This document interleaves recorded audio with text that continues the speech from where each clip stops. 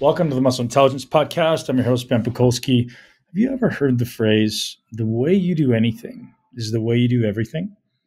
We all know that you can change the circumstance, but wherever you go, there you are. Today's guest is absolutely brilliant and is going to provide you with some mind-blowing, applicable information that you can literally take right now to start changing your mind and changing your life, changing your self-talk, accomplishing more goals. Jacques Taylor is a very good close personal friend of mine who, in my opinion, is changing the world. Jacques has developed a thought process and a system around using exercise. Any exercise that you're currently doing could be something as simple as walking, could be yoga, could be training, could be literally anything, to change your emotions, to change your brain.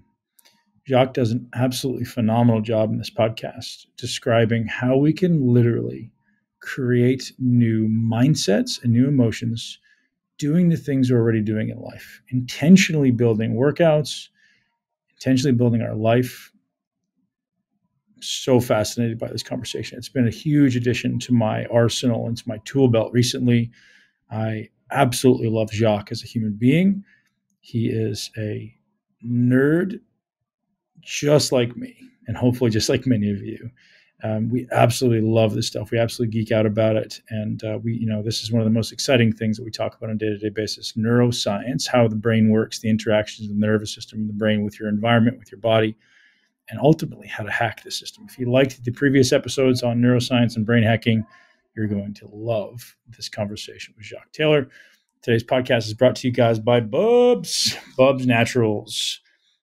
Head over to bubsnaturals.com and absolutely take advantage of this massive discount they're offering, 20% off collagen and MCT. And people have asked, hey, Ben, why do you use collagen and MCT? Well, if you're sick, if you're run down, if this immune stuff is running you down, you need collagen because we need glycine to produce glutathione. Glycine also and collagen also has tremendous other benefits in the body, from gut health to hair, skin, and nails, and many other amazing benefits. And MCT, if you're ever drinking coffee, if you're ever adding milk to it, stop and start an MCT powder. And this stuff is the most dissolvable and amazing tasting stuff that exists. And if you're on a ketogenic diet, both of these are essential staples. bubsnaturals.com. Head over there and use the code INTELLIGENCE to get 20% off, because we love you. And we appreciate you guys supporting the podcast. Enjoy this incredible, incredible conversation with Jacques Taylor. If you do enjoy it, listen all the way to the end. Share with one person you know and love. And anyone who works out and wants to ultimately change your mind, realize, guys, working out is not something you have to do. It's something you get to do. And as soon as you change that perspective, you can start tapping into all these amazing opportunities that exist within creating your greatest life. Enjoy the show. So that becomes the other important thing, to sometimes not cling so strongly to what you did yesterday, because what you might come up with this week, oh man, it might be radically different, and it might give you infinitely more, right? So we have to learn to trust that mind flow as opposed to trying to cling to a mindset. And that's so beautiful. And I speak about that sometimes. Like we experience those, like I think a lot of bodybuilders and athletes attached to having to train angry, right? And anger gets them a result. And they're like, hey, you know what? I've got this far in anger. But then I make that proposition you just did there is, well, what if that was only 30%? Yep. What if there was still 70% left to go? You know, David Goggins says that's 40%. And you've got this 60% untapped. Yeah. The untapped could be this state of joy and elation and like bliss, where you're like, that was hard, now it just became easy, now I can flow in this for exponentially longer, harder, and to become ultimately a new person. Yes. And that is the thing, is to be able to flow through those things, not to try to cling to something like anger, but maybe that is something you pass through. It might be one of the things you pass through, but maybe it isn't. But the idea is try not to cling to that emotional state or that mindset, but to allow things to flow.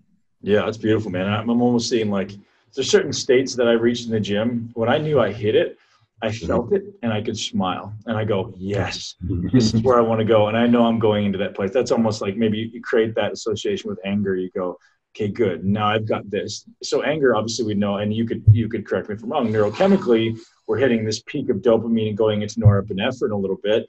And now that's giving us that catecholamine rush of like anger, adrenaline. And now I'm gonna get into that peak performance. But then what exists after that may just be the greatest state. So maybe we have to go through anger to get through to peak performance. Yes. Now here's an interesting part about that though. And this is what I hope people really take to heart.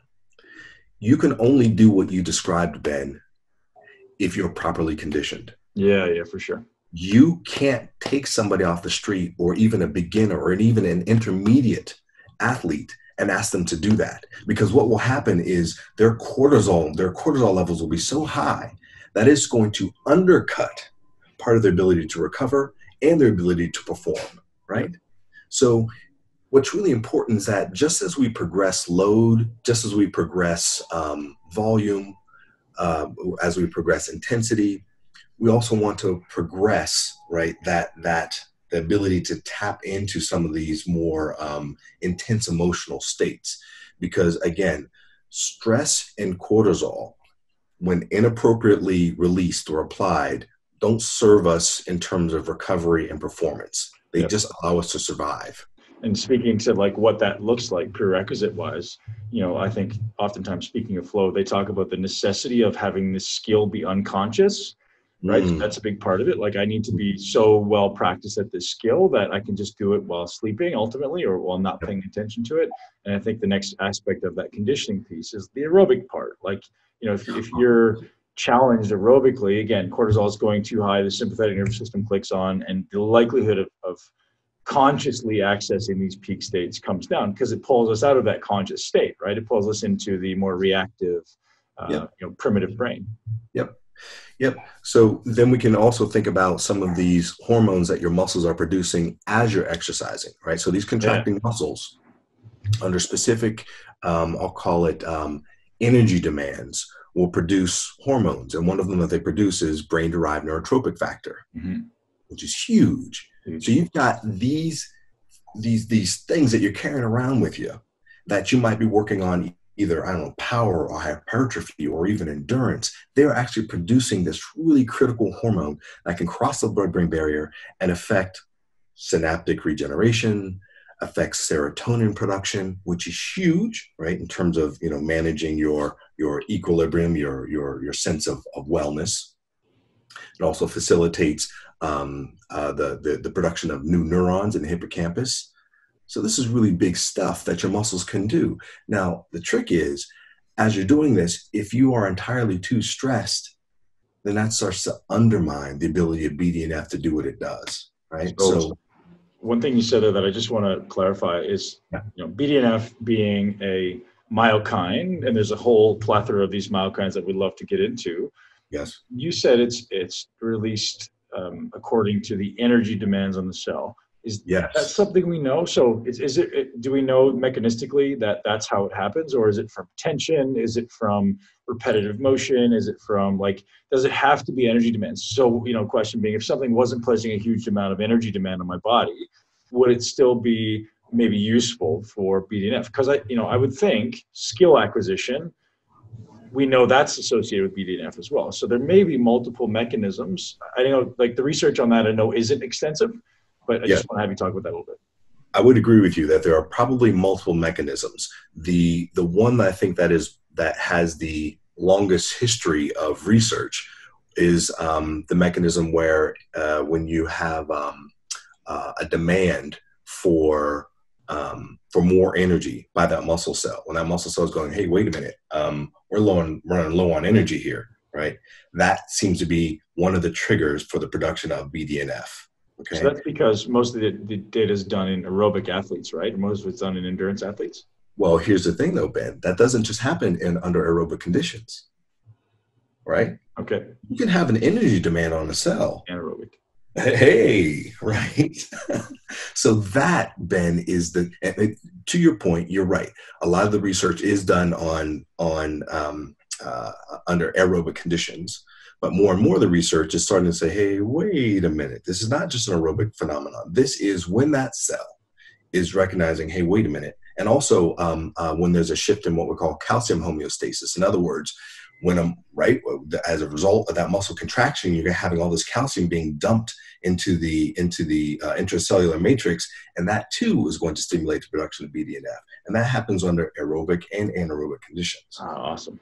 Yeah. Sorry to cut you off there. I got excited. I wanted to make sure we clarified it because I know, myself included, and I may have perpetuated this. I was very focused on increasing BDNF. I'm like, I want to do stuff to increase BDNF, and I think that's useful. But Dr. Huberman, as we spoke about, also brought up the reality that it's not always panacea, right? We don't always just perpetually want to have BDNF increased, but it's important to know, like, hey, what are my greatest levers if I'm trying to improve BDNF, neuroplasticity of the brain's ability to change itself, ultimately, to use Norman Doidge's phrase. So, we know that it's got to be endurance, or at least it's got to be energetically challenging. It may be a skill-based, and it has to involve calcium dumping into the cell, and also not have high amounts of cortisol. Yep. Got it. Yep. That's a big deal. So here's another thing to think about. When you have, say you've got a client who says, you know what, Ben, I love working with you. I hate exercise though. Can't stand it. And the only reason why I'm doing this is because I have an appointment with you. But every single rep, I'm only doing it because you're on me. This person is looking at exercise as a stress. It's something that they don't like. And therefore, when they go back to their doctor to have their cholesterol levels checked, to have their blood pressure checked, to say, how you feeling? Are you still feeling a little depressed? They're going to say, yeah, I still feel a little depressed. Their cholesterol will not have changed. Their blood pressure will not have changed because they're not enjoying the experience of doing the work. So it is incumbent upon us as trainers to, if we want somebody to really get the benefits of exercise, we have to design things that they actually go, that wasn't as bad as I thought. I actually kind of like that. That was cool. So if we can skillfully design a bench press, a leg press, a squat, a barbell curl, a lat pull down, where this person is going, I don't know what you're doing differently, but this actually feels awesome on my body. And I'm willing to work hard. I'm willing to do this thing that I know I need to do to transform my body. And they're actually transforming their mind. So that becomes a big deal too, is you're getting them to buy into this idea that I don't have to suffer to get something good for myself. Yeah. I can actually enjoy this process. Find the joy. Yeah. So one thing you said there was that if someone is not enjoying the process, they won't get a result. And let's dig into that just a little bit more, because, is that just mechanistically cortisol, or is there other stuff happening there? Because that's a big statement, right? Because I know that subjectively to be true. Whereas I say this all the time, I can put 1,000 people on the best workout in the world, 900 of them are gonna fall short and likely stop, not because it's the wrong workout for them, because of something that's happening in their neurochemistry, in their belief system, in their identity, all these things. So do we know mechanistically, is it just cortisol preventing your brain from changing itself and then releasing all these negative associative hormones? It is not just cortisol. That is part of it. Okay, so we've got this cortisol, which affects how BDNF does its job in your body. I don't understand the mechanism for this, but it seems to suppress the activity of BDNF. But there are other issues that come up. We have a higher incidence of neurogenic inflammation. In other words, inflammation that is triggered by the sensory receptors of the nervous system. So let's say you have thinking about a shoulder, and you have someone going through what we call, a full range of motion exercise. And toward the end of the ranges of their motion, they're hating this stuff, so they're not being very specific with how they're moving their body. They actually trigger inflammation. And as they trigger inflammation, the amount of force that they can produce goes down. And not only that, they may actually start to feel sore. And so that means that their volume is going to go down. So that means they can't do as much exercise, which means what? They will not hit their goal, whether it's hypertrophy, strength, or endurance. It's just not going to happen because they're triggering this inflammation that starts with signals from the nervous system. This inflammation might be something that you can actually see or feel in terms of heat, right, over the joint, or it might not be something that you can see or feel at all, right? But it decreases the amount of force, it decreases the range of motion around those joints, and that shuts down the exercise experience, right? So this need to buy into this exercise and take care as you do this exercise goes well beyond just the cortisol, right? There's this whole neurogenic inflammation side of it. And that doesn't even touch. And this is the part where it gets outside of my wheelhouse. And I'd love to talk to someone about this, is how this neurogenic inflammation affects the gut and your digestion. And then also, I'd love to speak to a sleep expert about this too, right? How is this going to therefore affect your sleep? What affects your recovery and get you in your preparation for the next day of working out? It's this downward spiral. It seems like it's not quite just as simple as the autonomic nervous system, although that's where my brain goes. Is like we're increasing sympathetic arousal. Your brain starts to shut down digestion. That's where my brain goes. But I'm sure it's way more complex than that, because it seems like there's so many levels of complexity in the nervous system that yes, we'll definitely start asking those questions. Yes, and Ben, here's one more part of this that it becomes very insidious too. Is one of the ways that our brains work is it's predictive. Right? It goes, what happened to me yesterday when I was under these circumstances? Oh, that's what we're about to do? So what can happen for someone is they can literally be in their car approaching the gym and their bodies start to get ready for that experience. That was me, man, for years. Yeah. Yep. Their bodies go, wait, we're about to get beat up. Yep. Cortisol levels, right? There are so many things that actually get set up just based on our brains predicting, getting ready for what's going to happen. And so here's the interesting thing is, again, as trainers, we can go, hey, wait a minute, client. I know that the last time you trained, the last personal training you had, when you got to the leg press, it was back pain, it was knee pain, and it just wasn't great. I want to see if we can reconstruct this so you can shift what they are anticipating and get their nervous system literally to back up and back off and give them a brand new experience. You might even have to do something creative, like take them to something that they've never seen before and create the same ranges of motion, and then just say, hey, look, what we just did right there, we're going to do the same thing on this leg press. You just created a new context to allow them to do something different. Does that make sense? Absolutely, man. And that sounds absolutely incredible. And my brain's just going to, we all know, and I'm sure you've had clients like this who are completely resistant to any change. Their belief is this, and this is the way life is. So is that where you would kind of start penetrating into like, hey, let's do this other thing where you don't have an association? So yes. I know that I hate this exercise. I know that I hate exercise. Okay, well, what can we do that's actually fun and make you like, hey, do you realize you just did some exercise there? And then try to create some positive associations there. That's it. When I love when I have clients who walk in and they say, hey, Jacques, I don't know, I saw this article, whatever, and I want to work with you. I just want you to know I hate exercise. I love it when they say that, because I always ask them, why do you hate exercise? And the reasons are very diverse. Sometimes it's because, I don't know, I always felt really humiliated when I went in there. Like, always felt weak, or every time I did it, I got hurt, or I don't like that. I don't like that little burny feeling, when you're contracting a muscle, that feeling that you and I love so much, right? The one that we're addicted to. Some people hate that. And then when you dig into it a little bit more, they say, well, I hate it because I feel like it's just too much for me. I'm like, oh, okay. So then we can explore that. We can sneak up on that burn and say, hey, I got a question for you. As you're doing that now, and you're starting to feel that little burn thing, and like, yeah, I started to feel that. And so I stopped. I was like, okay, that's fine. What do you think would happen if you kept going? I don't know. I think I'd hurt something. Okay. We'll leave it alone for that day. When we come back to it the next week, I'll ask him again. What do you think about that? I don't know. I just felt like I could go a little bit longer. Okay, great. You feel that little burn again? Yeah. What is that exactly, Jacques? Well, actually, what we think it is I'll give them a little bit of an idea of what we think it is. And then sometimes they'll be willing to check it out a little bit more. Before you know it, it becomes something that they're willing to explore and maybe actually walk right into. Are you with me? Absolutely. So it's helping people. If for some goals, they might not ever need to feel that little burning thing, right? But if they say, well, I don't know, at some point I want to be a bodybuilder, so, yeah, we've got to walk them up to that. What if they have a strong association with that, yet, like I said, a really strong association with, like, my previous trainer used to kill me and my burning was so bad, I don't ever want to do that again. I threw up one time, I passed out, something like that. How do we start to re-explore that connection? I think the first thing we have to do is figure out, why are you doing this in the first place? Why are you exercising in the first place? What are the specific things you want to get out of this?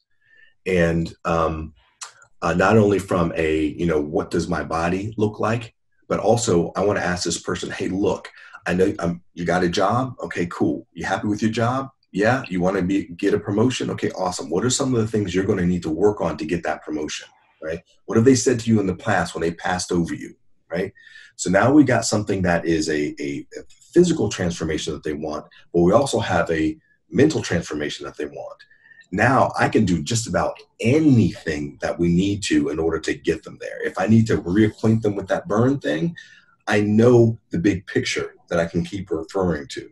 But the first thing I have to do is say, hey, that burn thing that you're feeling, that might not even be necessary for what we're doing right now. Because right now, I just need you to demonstrate control over that tissue, right? And here's the deal. As soon as you start to feel any hint of that burn, I want you to stop, right? Because we're just establishing control. Once we have control, and that also leads to trust, I can say, all right, this time what I want you to do is we're going to come up with a effort level, right? Level 1 is I could do this all day. Level 5 is I can't do another rep. What I want you to do right now is I just want you to do a level 3, meaning it's kind of in the middle. That makes sense? Yeah. All right. And when we get to level 3, I want to say, hey, are you feeling any of that burny stuff? No? Okay, awesome. And then the next time we'll go to level 4. You see what I'm doing? Sure. I'm empowering them to stop where they need to, but I'm also giving them a target in terms of the intensity. And then when we get to the intensity, we're starting to feel that burn thing again. I can ask them, what do you think of that burn stuff now? Are you still concerned about it like you were before? And they might go, no, for some reason, I'm not right now. Then we can proceed. That makes sense? Absolutely, it does, man. Absolutely. Now there's one more part of that though, Ben, that I didn't add, and that is, if this person said to me, for example, my boss keeps telling me that the reason why I'm being passed over for a promotion is I don't know, pick something. I don't pay attention to details. Right. So then we can, that scale that we mentioned to them, we can say, here's a detail I want you to focus on. What is your experience of this? Is it a 1, 2, 3, 4, 5? That is your job, to focus in on that. And if we stop the exercise and they go, I don't know, I wasn't really paying attention. Dude, paying attention to detail, right? So we can rehearse that in that exercise, starting to pay attention to what counts, not what he wants to pay attention to, but what the job requires. Are you with me? Yeah, absolutely. Yeah. You told this to me when we spoke months ago about, addressing people's lifestyle and psychological needs, wants, desires. So if I wanted to, like you say, I want to learn how to be better at paying attention to detail, I can start doing that in the gym. So that was one great example. I don't know if you have any other that come to mind as you kind of maybe your teaching examples, but I think this may be the most powerful thing that exists in exercise that nobody's talking about, is the ability to kind of, from the way I would explain it in layman's terms, is almost capitalize on the neuroplasticity and the opportunity of exercise to lock in these character traits or these desired attributes. Yes. Now, let me give you one of the classic examples that we're all familiar with, right? Whether you've been in the military or not, right?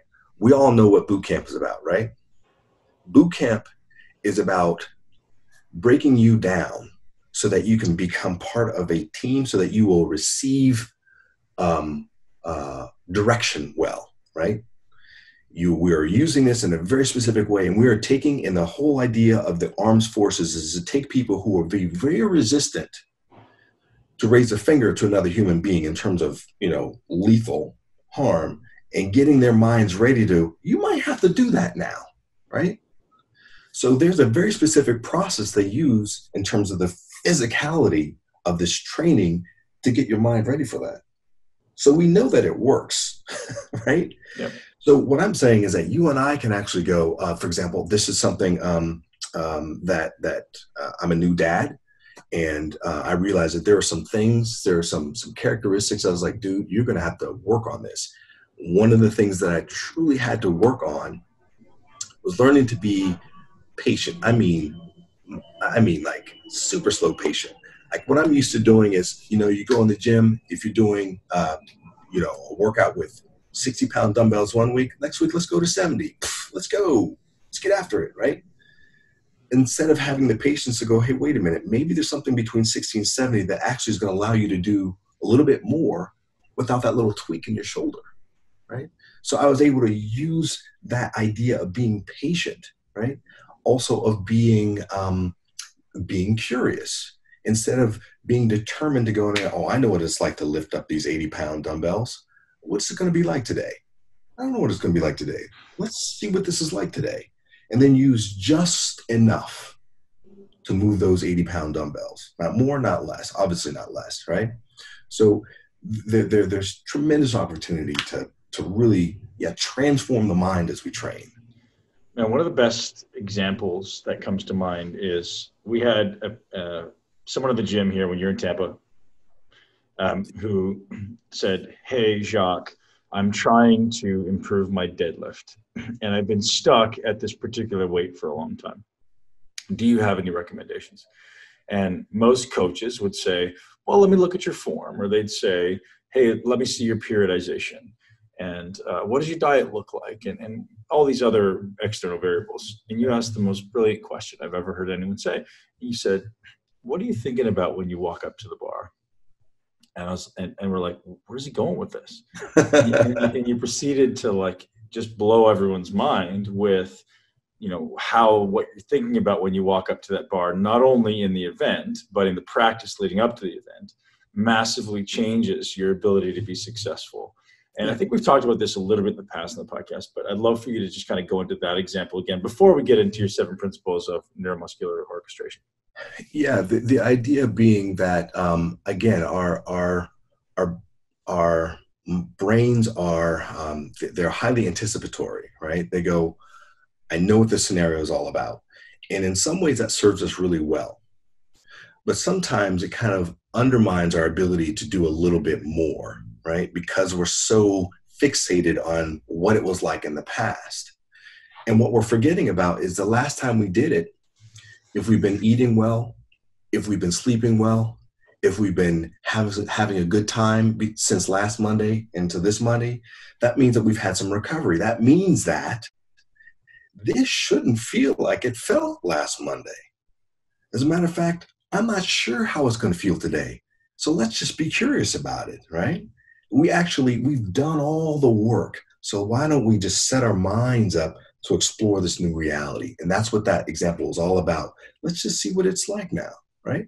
Let's rely on all this recovery, all the training we did last week, the recovery that we've done since then, and let's explore what it's allowing us to do today, right now. So I want to explore two sides of this. So, you know, some people have this belief system where they can't fail, right? So, you know, that was kind of my mentality walking into the gym or walking into things in life. You know, it's the idea of seek and destroy. I decided on this objective, and there's nothing in my way that will ever make me fail, and I never fail.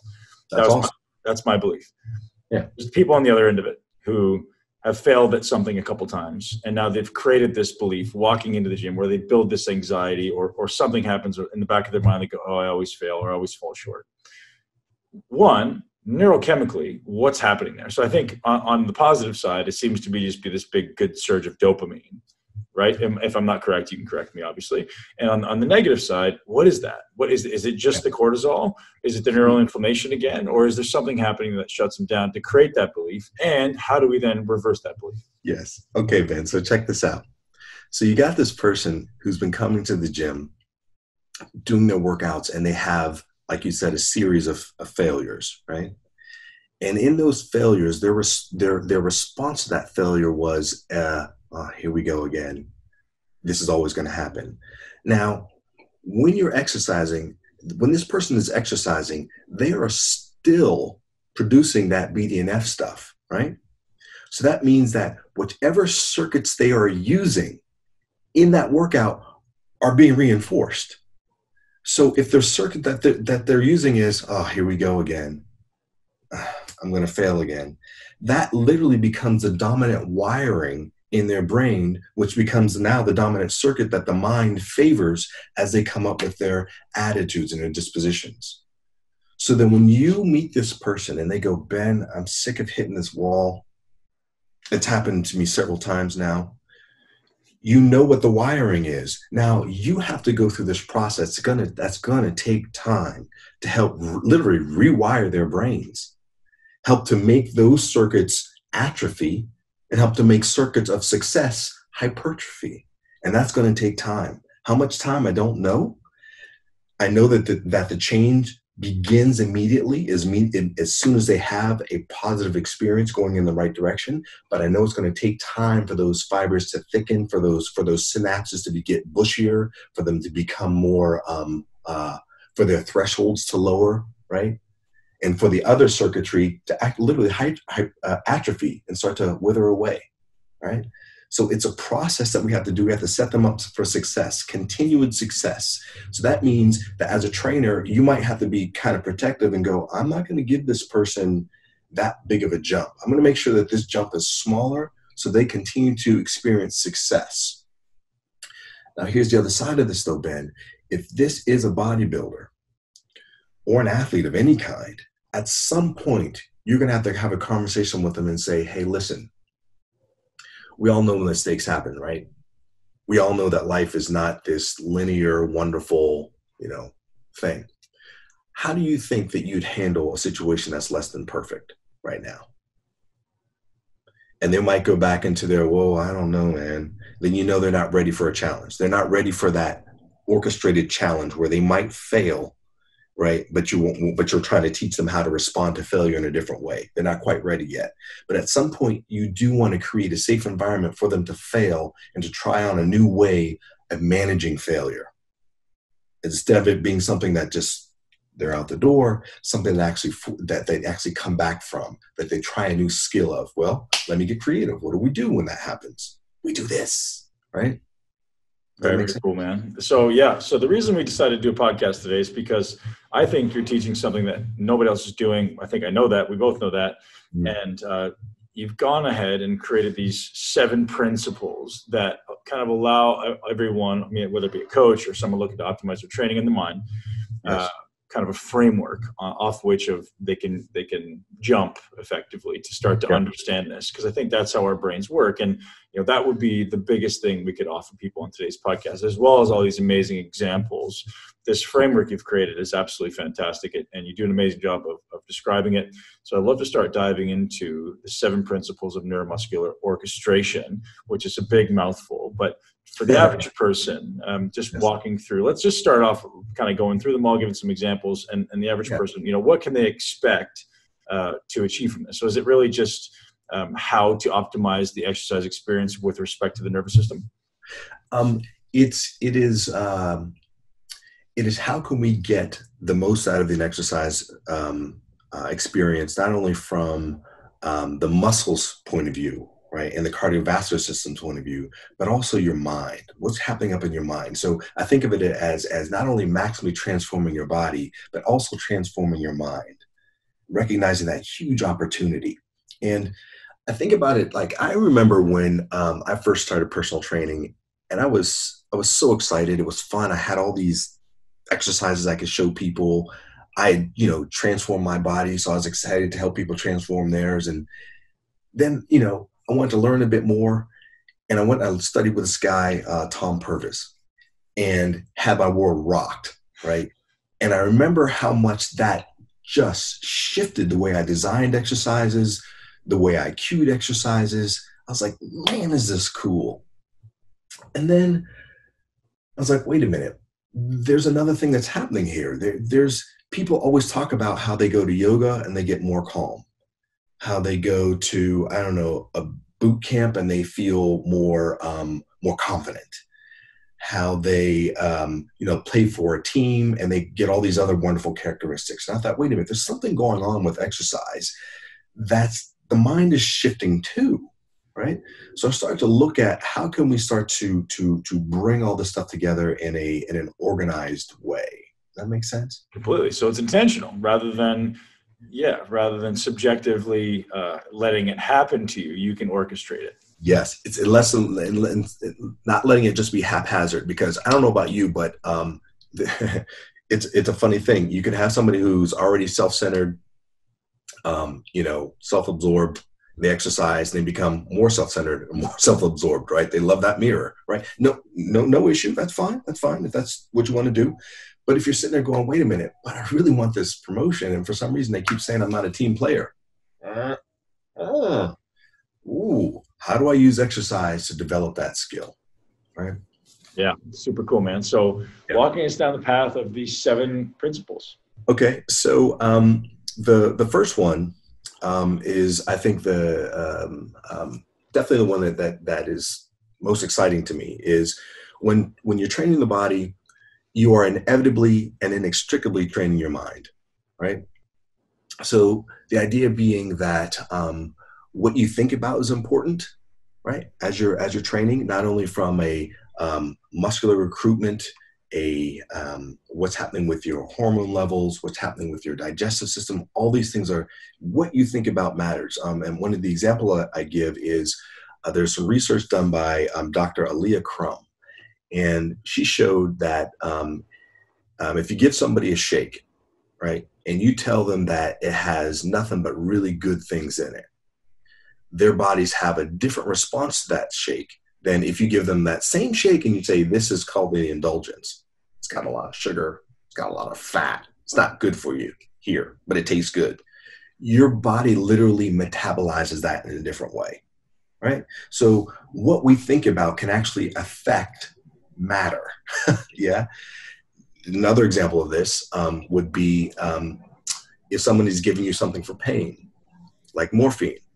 If they tell you, I'm giving you something for your pain, that morphine has a greater pain relieving effect than if they just gave you the morphine and didn't tell you. That's powerful. That's huge, man. So again, what we put our minds on influences the results of what we're doing. And not only that, but when we are thinking about things that are uplifting, things that are creative, things that help to solve problems, we are starting to exercise those same circuits in our brain, and those circuits actually get bigger, as opposed to as if we're exercising, we're thinking about, oh, I'm never going to get big, or I'm never going to be strong. Oh, this is useless. If those are the circuits that we're thinking about, those are the circuits that are actually going to hypertrophy as we train. So we need to be careful about where we're placing our minds. Yeah, very cool. Yeah. So yeah, I don't have any questions on that. I think we've covered that really well. Unless there's something else you want to cover before we go into just one thing is that the easiest way to get into that is to start to think about what are some of the attributes you'd like to cultivate as you exercise. Just put your brain on it, right? Put your mind on it, and as you find your mind wandering off to the old patterns, bring it back to the new. Simple as that. I think one of the things that is useful for people to understand is that doesn't just happen when you're walking up to the exercise, right? This is all a process, like you just said, and I lived this for a really long time. That stress, that anxiety, that feeling of having to go to the gym, and I'm using that term intentionally, having to go to the gym, and feeling stress and little anxiety about this stuff, and realizing that as soon as you think about that place, you can start creating that positive association, that gratitude and that appreciation, and seeing how I can create those positive associations as soon as it enters my mind. Yep. And you know what I think is the gift about this, Ben, is that it comes with you when you leave the gym. It comes with you. You can now actually go to work, and instead of going, oh, I have to go to work, you can actually develop some gratitude for going to work, right? And I think that so some of these things that we apply in the gym, they really do, they come with us as we go out in the world. Yeah. Absolutely, right? Absolutely. Okay, so number 2, the resolution of the nervous system is plastic. Explain that. Yeah, so what this means is your nervous system adapts to use. So if you think about like you've got 5 fingers, right? And you can move them all independently. And if I were to look at a little map of my brain, I could see how if I'm moving one of my fingers, I could see that with this one little area of my brain, say that's important for sensing and moving my thumb, right? But if I did something like I took a rubber band and I wrapped it around 2 of my fingers so they couldn't move independently, right? So every time I moved my index finger, my ring finger moved too, right? what would happen is my brain would no longer recognize 5 fingers. It would recognize 4 fingers. Like one finger would be really big and thick, right? So that change in resolution, right? The ability to differentiate this finger from that finger actually went down. We can have the same thing happening with toes and feet. You will see that some of your clients cannot move their toes independently, right? These club feet, right? You have some people who literally do not know how to flex and extend their trunk, right? They don't know how to do that anymore. It's just like kind of locked in place, and all they can do is flex and extend their hips. Are you with me? Yep. Right? So the idea is the more we can get people moving these individual joints, the greater the resolution is, the more control we can establish, right? Instead of having things move in these big clumps. These things are plastic. They can change, right? With injury or with repetitive use. That makes sense? Yeah, I think that's a huge one because, and I know all too well that most people have ingrained these movement patterns in their exercise that they feel comfortable with now. Oh, I'm pretty good at that. I do that pretty well. And you watch and you're like, oh my goodness, like you're heading down a path of 1, hurting yourself, or 2, Yes. you're not doing what you're trying to do. So we need to then relearn this stuff. And I think that the visual of a resolution is actually very good, because I was curious as to why I use that word. And I was like, I need to understand this more, but that's perfect because it's like blurred, right? It's like all these ambiguous movements just happening all together rather than like very precise, concise movements. Yes, that's it. So think about scapulohumeral rhythm. Someone whose scapulohumeral rhythm is broken down, their resolution has gone down, right? Their nervous system can't differentiate this from that and therefore control it precisely. It starts to clump things together. Yeah, we see that a lot. The spine's a good example, and certainly differentiating shoulder movement, glenohumeral movement from scapular movement is a big one. Yes. Most people, those things, we move one and the same. Yep. Very, very cool. So again, learning lesson for the listeners, understanding that the longer you've been doing something, the more you may need to slow down to relearn and differentiate these movement patterns. And one thing you said to me, Jacques, and you probably don't remember this, although you may, this was probably 2010 when I was living in California, and you were amazingly making me feel better every day with therapy, with muscle therapy, was that, hey, Ben, you should be moving every joint in your body through its entire excursion every day. And dude, that still resonates in my mind. I was like, well, how do I do that, Jacques? And you're like, well, it may take some time, but you got to do it. Like, your fingers, your toes, your shoulders, through every range that you can access with control and with deliberate intention. And that went a long way in my mind. Like, how far can you take your hip through this rotation? How far can you take your feet through this movement? And it was very, very valuable for me. And I think that seems to tie in very, very well right there. Yeah, that's it. That is it. And one of the things that I continue to do, I realize how that's not practical to move through every single part every day. So what I do is I have, Monday is just shoulders. I just move my shoulders in every single direction that I can think of. And what's interesting is I actually found something, right? The other day I was like, wait a minute, my shoulder flexion over on my right side doesn't feel quite the same as a shoulder flexion on the left side. If I can notice that from one week to the next, I'm not waiting 3 months to address it. I can do something about it right away. Right? So there's a deeper lesson here that I think should be addressed, because we've got the expert on. We're going to pick your brain on it. So most people, let's say, Jacques, that for the duration of my physique journey, I've been using a certain amount of load. Let's say, arbitrarily, it's a relatively heavy load, and I have a psychological attachment to saying, hey, in order for me to maintain this amount of muscle, I therefore have to use the same amount of load. And there may or may not be value in that and validity in that.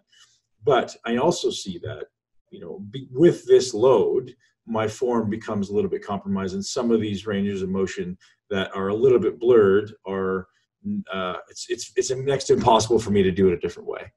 But psychologically, I have a problem decreasing the load. Right. So again, basically the long and short of it is people need to come in and fix their form, but they're not willing to do it because of they're going to decrease the weight.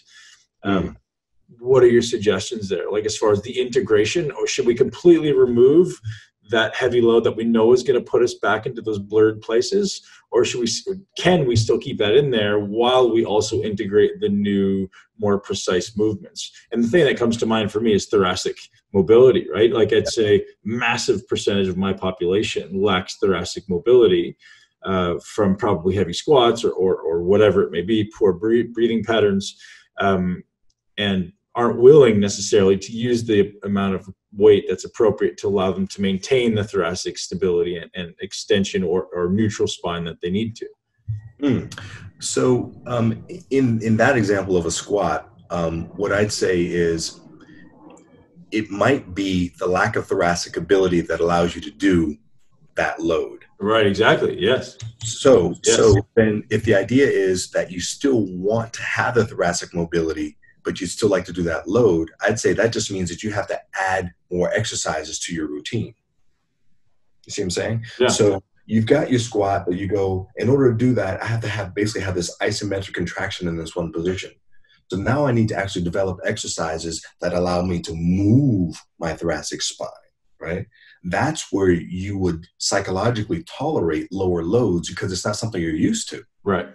So what I would do is I would be designing specific exercises for you to do probably some thoracic extension and rotation, right?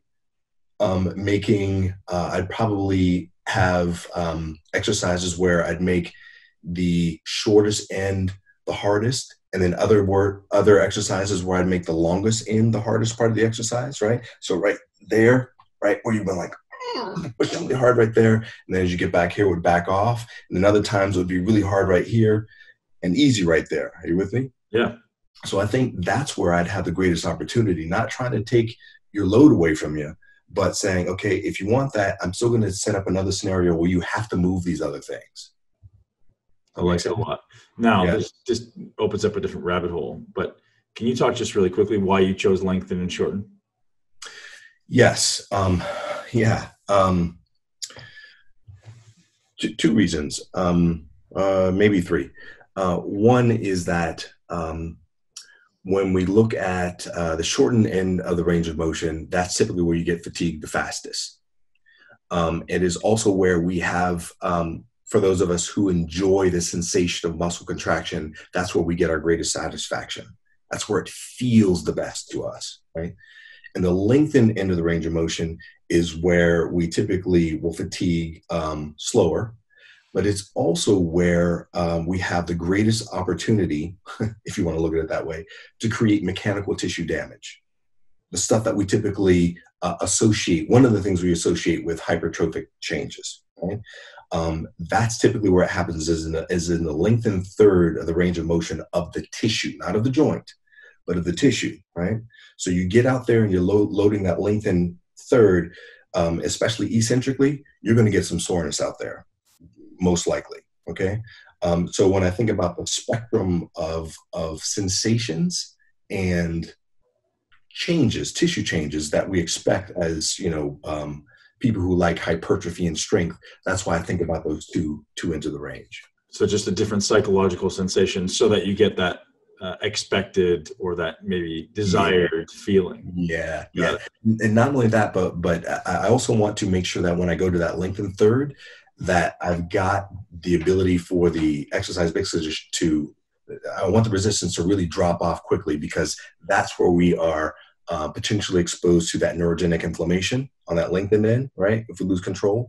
And as we go to the shortened end, we could also have some neurogenic inflammation there, because for the one side of the joint is shortening, the other side is lengthening. So depending on the shape of the joint and the connective tissues around that joint, I might have a huge opportunity for neurogenic inflammation there as well. Perfect. Thank you. And sorry about the tangent, but so coming back to point number 3 of the 7 principles. Yeah. So number 3, the sensitivity of the nervous system is dynamic, and that kind of dovetails what we were just talking about. In other words, you have somebody who is at the very beginning of their training cycle. You've been off. You're a bodybuilder. You're an athlete of any kind. You've taken some time off. You're at the beginning of your training cycle. Your nervous system is probably not going to be that sensitive. In other words, you could do a lot to it, and it's not going to say, hey, you better back off, right? You get deeper into your training, right, where you're really starting to lift lots of loads. You're starting to move a lot faster. You're getting the intensity is ramping up. your nervous system might start to say, look, as you get to the end of your range of motion, we're a little bit more cautious back here. We're a little bit more beat up. We're going to start to turn on the warning bells, right? And this is where, again, the neurogenic inflammation can start to tell you, hey, look, bud, we're just about done. You can ignore us if you want to, but that means you're going to need more than a week to recover, right? And that's the cycle that a lot of people get stuck in, is they train so hard that they need more than a week to recover, but there's no way they're going to give themselves a week to recover. There's no way, right? They're back at it, like Monday, doing it again, right? Yeah. Do we have any data on duration of time for neurogenic inflammation decreasing? I guess there's so many variables, right? Yeah, man. This from nutrition to sleep to which joint is it? Is it your foot? Is it your knee? Yeah. Right? Versus is it your shoulder? What are you doing? Yeah. But yeah, so that's the sensitivity is about when do the caution lights and when do the stop lights come on, right? Yeah, very, very cool. So number 4. The mobility of the nervous system is key to posture and motion. So we rarely think about what has to happen to, say, the sciatic nerve as you go from, say, a neutral position to hip flexion with knee extension, right? We know what happens to the hamstring, right? The hamstring has to lengthen. Well, what about that sciatic nerve? It has to do something, and it doesn't stretch. It actually uncoils, right? So if in its uncoiling, it can't uncoil properly, it starts to get some tension on it, and you're going to start to feel some discomfort, right? And what's interesting is that it could be snagged at a bunch of different points along that length. And this is not the appropriate time to get into that, but you need to know that if that sciatic nerve can't uncoil the way it needs to, that is going to inhibit your ability to, say, straighten out your knee and maybe even dorsiflex your foot, right? Which might affect your ability to do those knee extensions. So what would inhibit it from uncoiling? It could be that you've got some connective tissue that is that it's snagged around, or something that was trying to heal up, and so it got a little sticky, and now the sheath that usually slides right past the muscle can no longer do that, right? It's pretty interesting. You can have the same thing up in the upper extremity too, with your arms, as you start to bring your arms out to the side, and even your cervical position. If you will see some clients and they tend to turn their head just a little bit one way and tilt their chin up, it might be that they're trying to compensate for the lack of uncoiling of some of those nerves in their upper extremity that go out to their hands. Got it. So talk to me about that, because nobody's ever talked about mobility of the nervous system. And we all know it's a real thing because we've all felt that stretch that feels like it's a nerve stretching. Yeah. Is it something that is obviously necessary to keep up? Is there a daily practice? How intense can we endure that neural stretching? Is it going to cause damage and things like that? Yeah. Well, first I want to refer everybody to an author. His name is David Butler, and he is the guy in terms of the mobility of the nervous system, as far as I know. He's written several books. Get any one of them, they're fantastic. But yes, nerves are designed. Some of them are designed to withstand great changes in both pressure and tension. Others not so much, right? So, for example, your nerve that happens to go, that little funny bone nerve that in your elbow, that nerve has to withstand a lot of compression because of where it is, right? Whereas your sciatic nerve doesn't really have to deal with a lot of compression along most of its length. Okay, so this idea that can you tolerate some of that strain? Yes, you can tolerate some of that strain, but again, your nervous system is going to say, look, there's strain on me. I'm not going to let you dial up as much force as you want in those tissues. So you can beat it up all you want. And sure, you might not lose sensation down to your foot, but you're not going to be able to produce the force that you want because your nervous system is going to say, I'm sorry, I'm not going to let you have it. And that's why this leg is bigger than that one. We'll definitely look up that resource, but is stretching the solution? Is tissue quality the solution? Like, is it mostly a mechanical thing or is it also a chemical thing? It's a mechanical and a chemical thing. And I don't think that we've got all the answers about how to get it moving again. But I'll say that the mechanical side of it is really, really quite interesting. And this is something that we need to look at like in person. But if you think about it, like, you've got this length of tissue that goes from, say, from your sacrum down to the bottom of your foot, okay? And somewhere along that link, there's a kink, and you don't know where it is. So what could you do? Are there things that you could do with your hip, keep your hip in position while you move your knee, right, to see if it's between the upper section? And then if you keep your hip in one position, your knee in another position, and now move your ankle around, see if there's a kink between, see what I mean? So we can go through this process of saying, where's the kink? And is there anything we can do mechanically to kind of floss it out, to tease it back into motion, right? So would this be an argument for or against foam rolling? I would say that it would be an argument, or just not even bring up foam rolling to begin with. No, not at all, not at all. It would be something where you'd say you'd have to set up a situation where you go, my hypothesis is when I foam roll right here, that is going to allow this nerve to glide a bit more. So when I go back and do this thing, I won't feel that anymore. Give it a shot, right? The question though is, if that same thing keeps happening every day, why is your body choosing to create that same point of friction over and over and over again, right? So you might need to look at your exercise design to figure out that part. Super interesting. So much that could be explored there, right? So mobility is a big, big issue in the world, and most people assume it's a muscular issue. Do you think most people's mobility has to do more about muscle length or nervous system length? And what would be, as you say, what would be some of the causes of this shortening and these adhesions or these sticking points? Is it just repetitive stress, or is it direct trauma? What seems to be, or obviously maybe all of them. What are some of your thoughts? I would say those two things for sure. Specific trauma, whether it's falling on tissue, or a tissue that's been strained, that's in proximity to some nervous system tissue that typically glides right past it. I'm trying to think what else.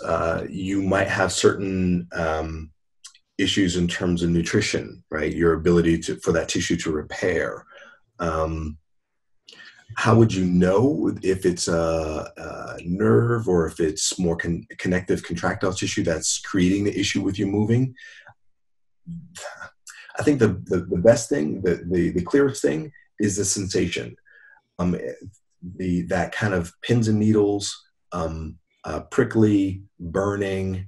It can actually, the other thing, it can actually feel cold. It can feel like almost like a cooling sensation.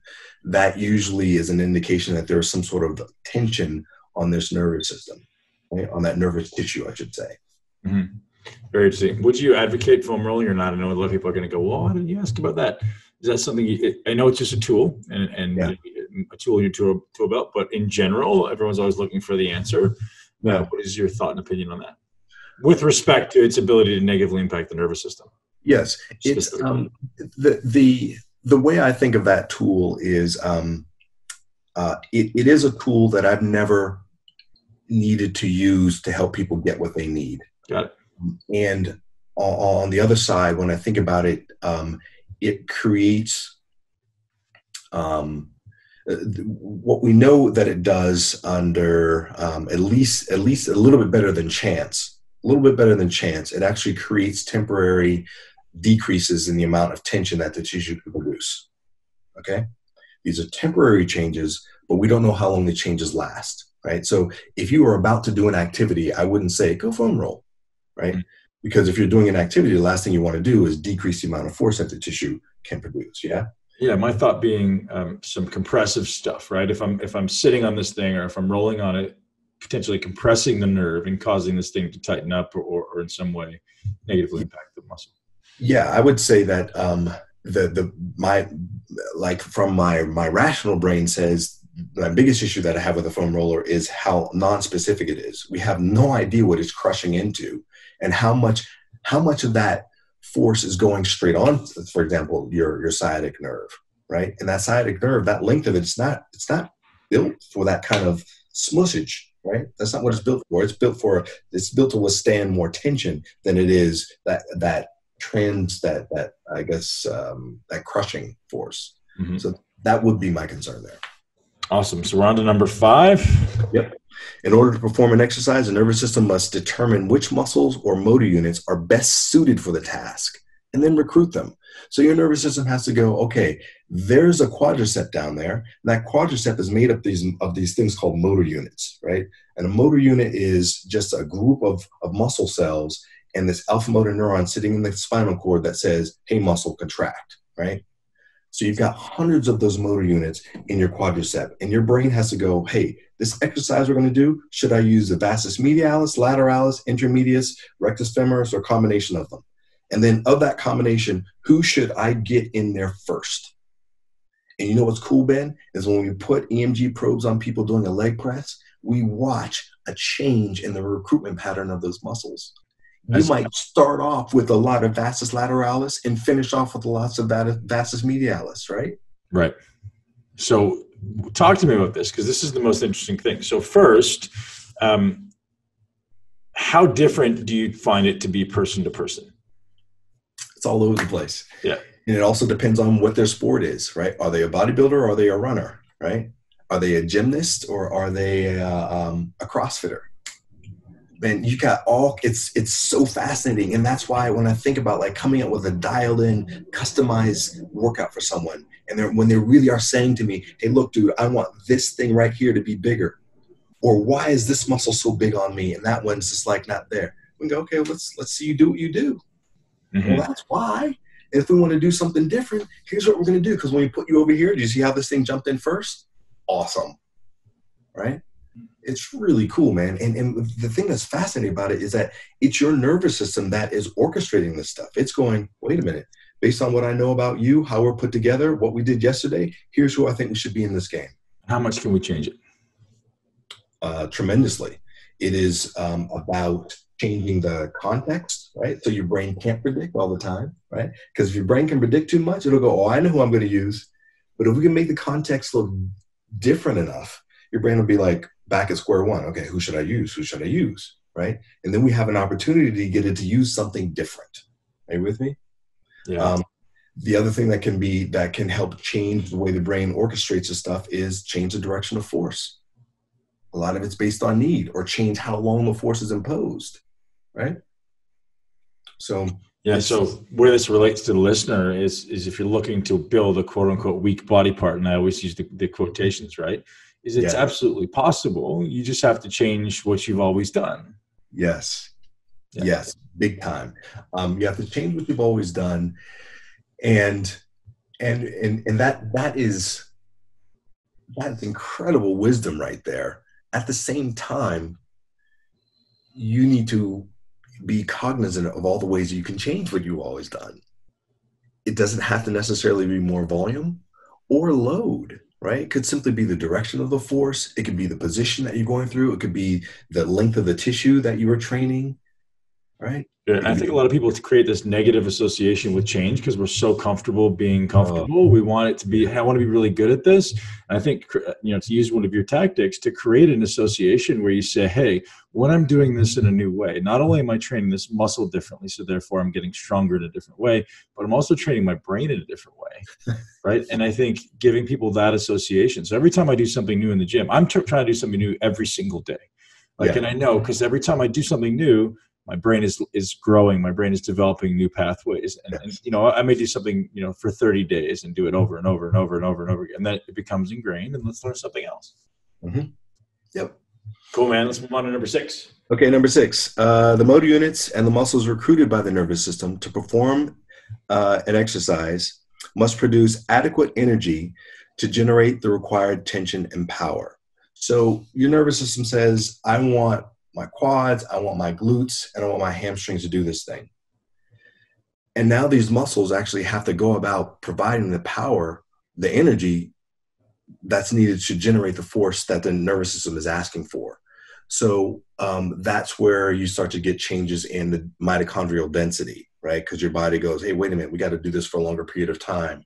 Or we get changes in the amount of creatine that is sequestered and stored away, right? So we have to think about, not only is your system changing from the standpoint of which muscles are being recruited, but also the intracellular machinery that allow you to do what you do, right? It still blows me away how many people who are interested in hypertrophy training don't see the relationship to cardiovascular training, right? It's just never been taught, right? And I think it's just not emphasized. It's funny how, powerlifters and bodybuilders have this badge of honor, but I don't do cardio. And they see it as, oh, I don't need to lose fat, but it has nothing to do with that in most of cases, right? And they just don't get it. Right. Yep. So yeah, that's a pretty straightforward one. It is and it isn't, man. I think people don't realize that it's the nervous system's inability to produce ATP that usually makes you stop and exercise, right? And you explained that to us on a previous podcast was, people talk about the nervous system becoming fatigued. And you're like, well, that doesn't usually happen. It's usually just the inability to produce ATP and ultimately replenish ATP fast enough, which is then the job of the aerobic system, like you say. Yep. There's one thing, though, that it's a little bit of a rabbit hole, but this is, I think, an important thing. There's a specific population that will be referred to a lot of trainers, and those are people who are borderline diabetics, right?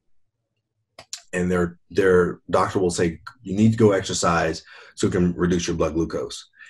And what's really interesting is, when people have elevated blood glucose levels, what happens is the amount of acetylcholine that is sitting at the neuromuscular junction, right? The neurotransmitter that actually tells a muscle to contract, that neurotransmitter is actually reduced, right?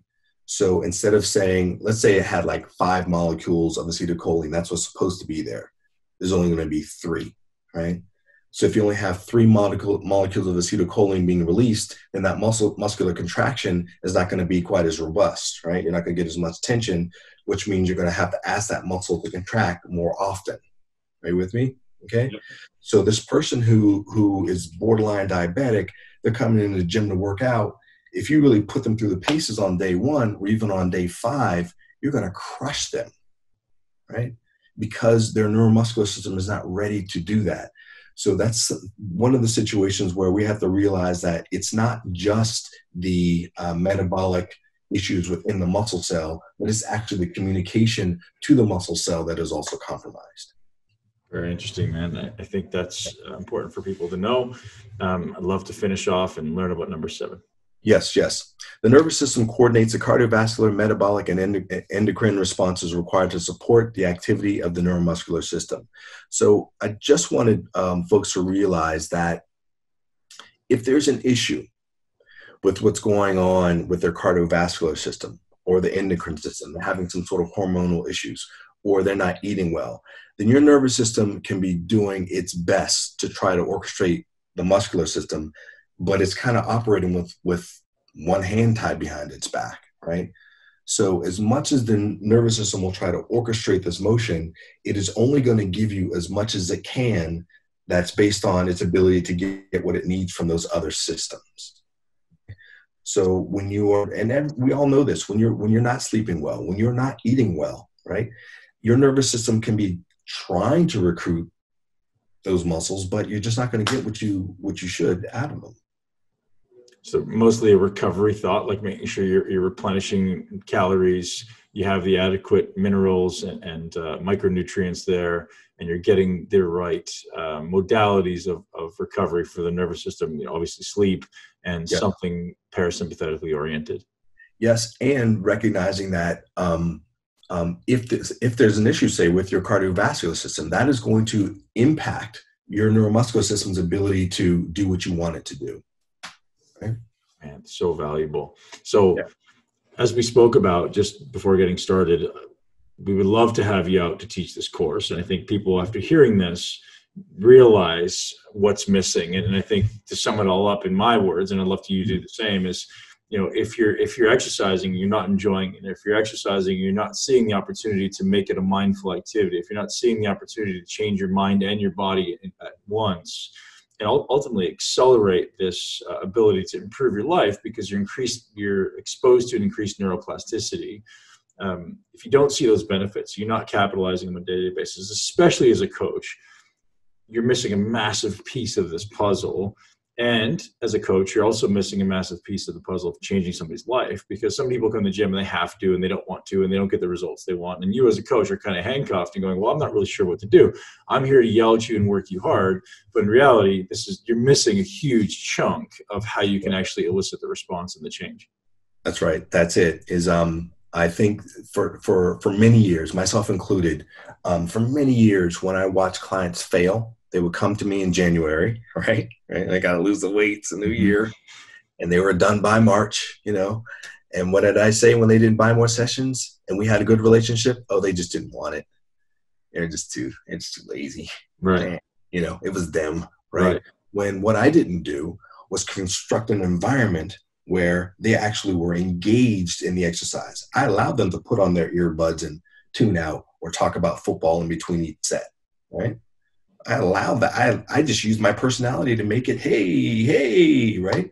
Instead of really allowing them to engage in this process of shifting their body and then giving them something that was bigger than just the physical change, giving them something that's actually going to leave the gym with them, right? The changes of the mind. I think including 7 to 10 case studies of what you actually did and how you would approach it would make this really real for people, because I think conceptually it makes sense. It's like, oh, I can do really cool stuff, but the level of understanding you have of this is so extensive, and I think our listeners won't quite get it until you're able to throw out like these 7 to 10 examples and case studies, so their brain can start to understand it. I'm happy to do that. And so why don't we commit then to doing that on your social media? Cool. And people can go and follow you on Instagram over the next month. And if they want to join you here at the MY40 gym in March, then they can head over to your site and sign up. That's awesome.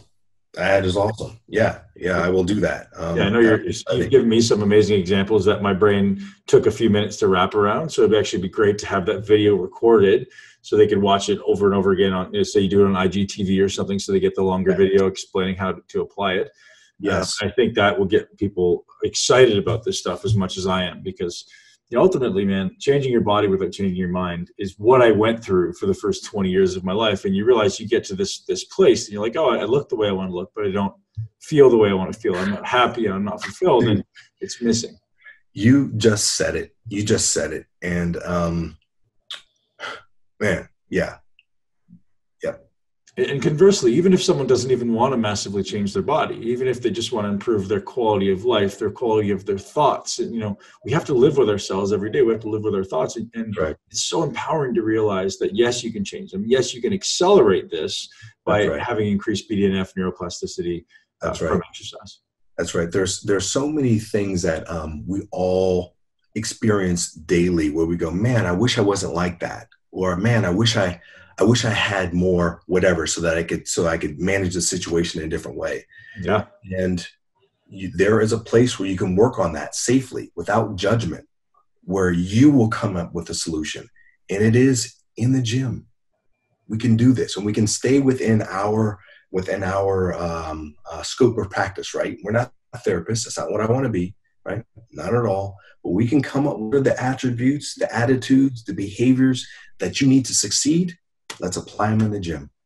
Let's apply them. Man, I think there's so much value there. And to be honest, my head still doesn't quite wrap around it because it's so far outside of what I normally think about. But to be honest, that's exactly how I felt when I first heard Tom Purvis speak about exercise. I was like, well, I've got this far with exercise and I've done pretty well. And you hear him speak and you go, I see the tremendous value, but my brain doesn't still like default to understanding it right away.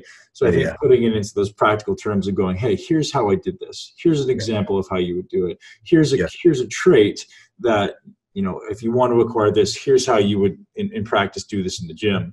Doing that on your social and allowing people to anchor to that will be the fastest way for people to go, oh my goodness. Because in theory, it makes so much sense. You're like, yeah, I got it. But I can't conceptualize yet in my mind. Like, what if I wanted to become a little bit more patient like you, or if I wanted to become a little more calm, or maybe a little more joyful, a little more happy. And then how would that translate into my life?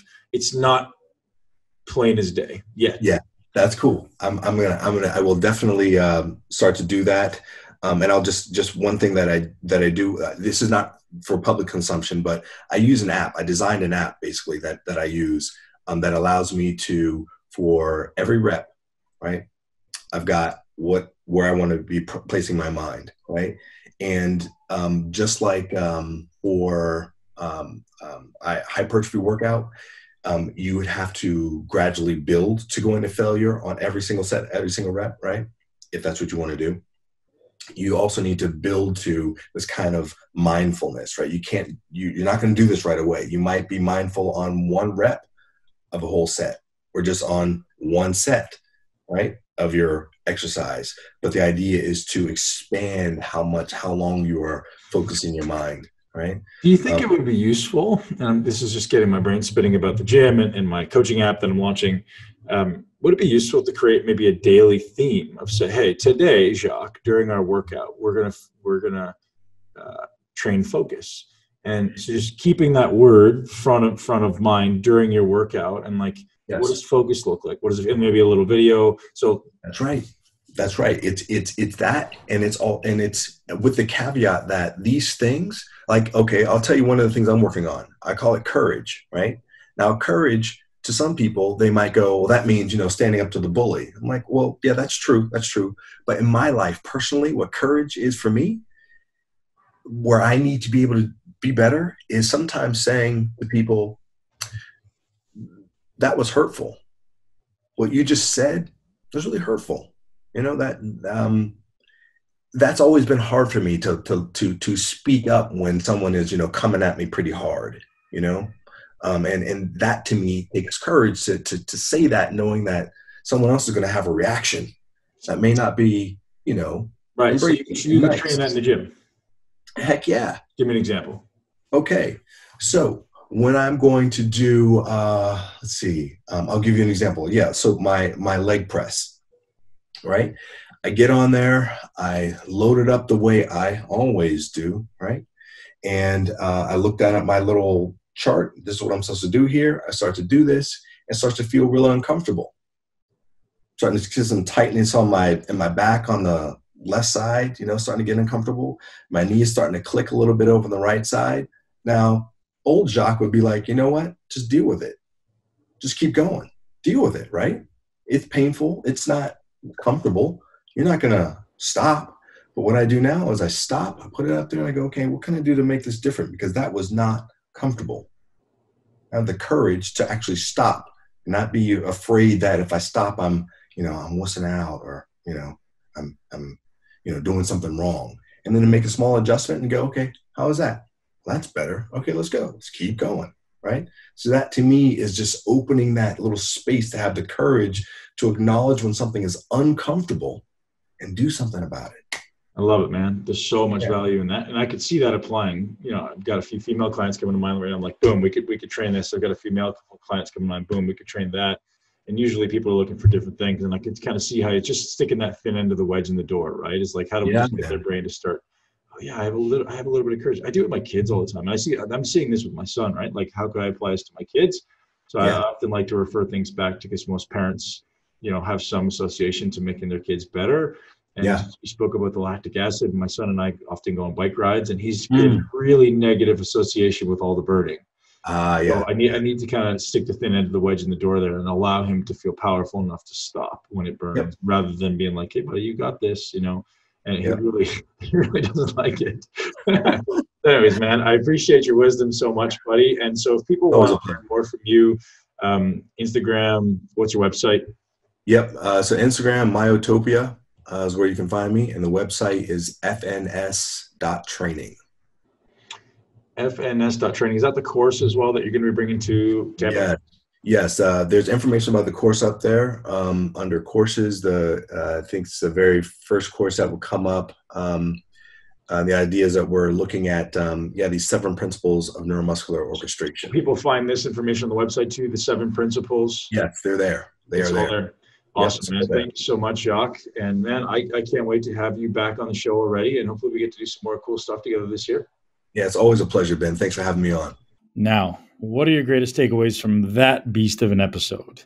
I hope you were taking notes. If not, go back and listen again, because there is some gold and life-changing opportunities that exist within that conversation. As I said, and as I promised, Jacques is a wealth of information, and I'm so, so grateful to call him a great personal friend. Absolutely love this guy, and every time I talk to him, it just blows my mind to hear his incredible wisdom. Now, I will reveal to you, because you're a listener to this podcast, and I don't want to announce to anybody else. Jacques is going to be doing a seminar, a course, in fact, at my gym in Florida. And it's only 2 days, and there's a very limited amount of space. And if you're someone who's an exercise professional, or if you're someone who's looking to create an exercise program designed for your body, for your needs, that allows you to create your greatest life, this is something you do not want to miss. You can check it out on my Instagram. So by the time this podcast is released, it will be a post on my Instagram. I suggest you look through my highlights, because I will put it there as well. And again, we're only going to take about 15 people. So it's super limited. Maybe if we're getting pressured, we'll take up to 20, but that's it. And it's going to be super exclusive and super fun. And I will definitely be there learning from Jacques, just like you. And I look forward to connecting with each and every one of you. I'd love to hear what your greatest takeaways were, what you're using to apply. And if you have any questions for myself or Jacques, you can check him out at Myotopia, MYOTOPIA